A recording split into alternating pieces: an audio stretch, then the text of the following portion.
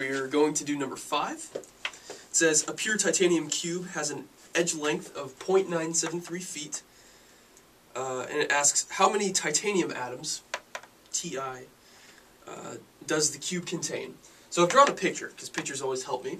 I have my cube of titanium.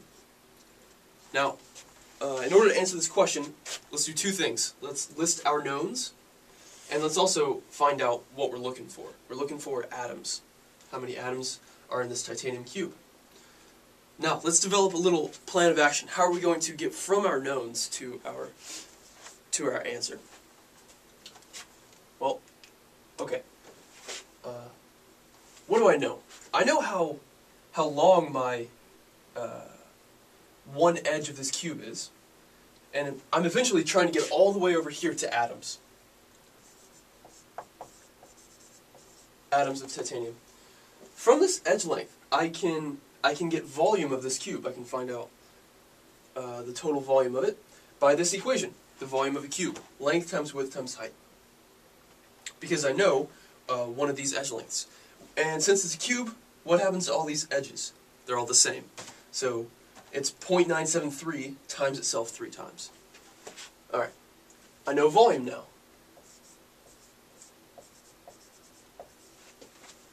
Alright, we're going to crunch the numbers in a minute, but for now, we'll just develop our plan of action. So from the volume, what next can I go to? Well, I was given density. It actually said it in the problem, I didn't mention it, but off in parentheses. It says the density of titanium is 4.5 grams per centimeters cubed. This is a conversion between volume and mass. So I can go from my volume to how much mass of titanium is in this whole cube. Okay? How can I get even closer to atoms? If I know the mass, I could get moles of titanium. I could do that through the molar mass. Grams per mole of titanium. And actually, I didn't put it over here. How do we go from volume to mass? Volume to grams? I do that through density. Alright, and finally, how can I go from moles to atoms? I can go from moles to atoms through Avogadro's number. That's the 6.02 times 10 to the 23rd deal. Alright, so there's the plan. It looks sufficient. Now let's try it. I'm given my edge length of 0.973 feet. I'm going to use my equation for volume to give me volume. So I'm going to take this edge and I'm going to cube it. That's the same as saying this times itself again 3 times. Alright, so I get 0.9212 cubic feet. Notice how whenever I cube my feet, it actually turns into cubic feet. If I ever have this unit of length and it's cubed, that means volume. That's a unit of volume now. Alright? So I have my volume. Step 1 is done. Now I need to go to mass. I can do that by way of density. Okay? So here I go. I'm going to take my my volume and I'm going to multiply. I'm multiplying this number by the density. 4.50 grams per centimeters cubed. Alright? But you notice that my feet cubed will not cancel my centimeters cubed down here. Again, I have this unit of length cubed, so this is a unit of volume, just like up here. But feet cubed won't cancel centimeters cubed, so what do?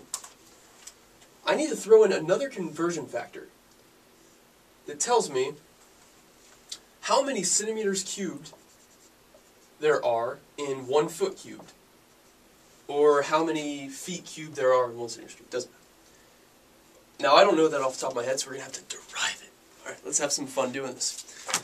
Look at the top of the test.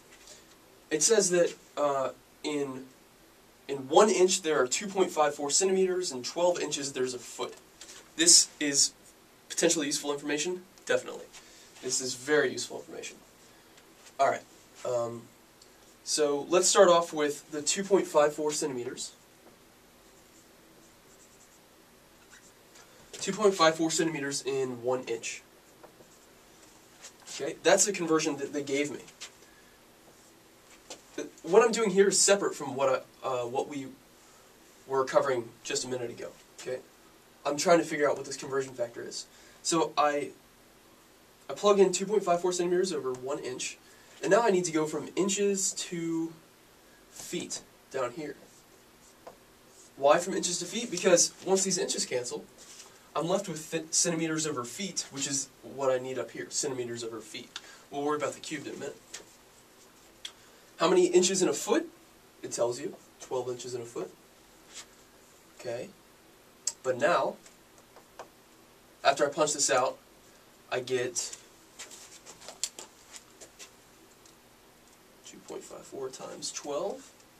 I get 30.48 centimeters in a foot. Okay? But I'm looking for centimeters cubed in feet cubed. So I'm going to take this whole conversion factor and I'm going to cube it. Okay? So actually cube your 30.48 here. Wow. And I get 28,316.85 centimeters cubed per foot cubed. That's a pretty realistic answer because a centimeter cubed is very small, while a foot cubed is a foot by foot by foot box. All right, good. So here's the number that I'm going to be plugging in for this conversion. 28,316.85 centimeters cubed in 1 foot cubed. Good. All right, make sure you got this. Pause the tape because I'm about to erase it if you still need this conversion. Goodbye. Good. So now I'm at centimeters cubed.